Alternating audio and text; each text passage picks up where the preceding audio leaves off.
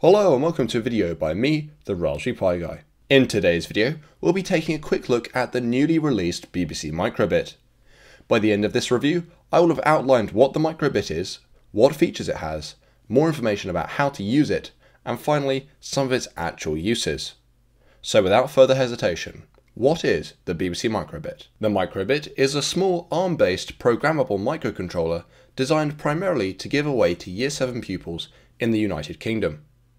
Created by the BBC, in partnership with companies like Microsoft, ARM, Samsung and many more, the single-board microcontroller has a mission statement of wanting to encourage children to get actively involved in writing software and learning about electronics. In the last several weeks, it has opened for general sale to the public, and you can pick one up for around £13 from somewhere such as Pimoroni. So, what do you actually get for your money?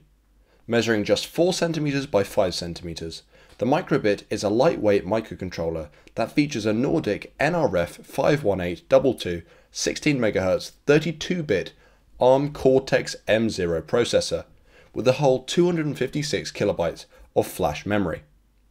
As well, the Microbit features an onboard accelerometer and magnetometer from Freescale. On the front of the board, 25 red LEDs can be found, forming a 5x5 LED matrix. You can also find 2 user input buttons. In addition to this, the Microbit also features 2.4 GHz Bluetooth low energy wireless networking. A micro USB input is used to connect the device to a host computer for programming. More on that in a second. Also, the back of the board has a reset button and a port for standalone power from a 2 AAA battery pack. Finally, the bottom of the board has a 23-pin edge connector that brings out more of the ARM core's functionality, including PWM outputs, analog inputs, and interfaces such as SPI and I2C. The tech specs of these outputs can be found on the ARM Mbed website. So that was a rundown of the hardware, pretty much all of which is user programmable. But how does one actually code the Microbit? As the Microbit is a microcontroller, it has to be programmed via USB from a host PC. There are 4 official code editors, and these are all provided via the BBC website. You code in the browser, compile, and then drag and drop the hex file onto the Microbit USB device. Then all you have to do is press the reset button and the code will run. The 4 editors are Code Kingdoms using JavaScript, Microsoft Block Editor based around Blockly, Microsoft Touch Develop, and also MicroPython.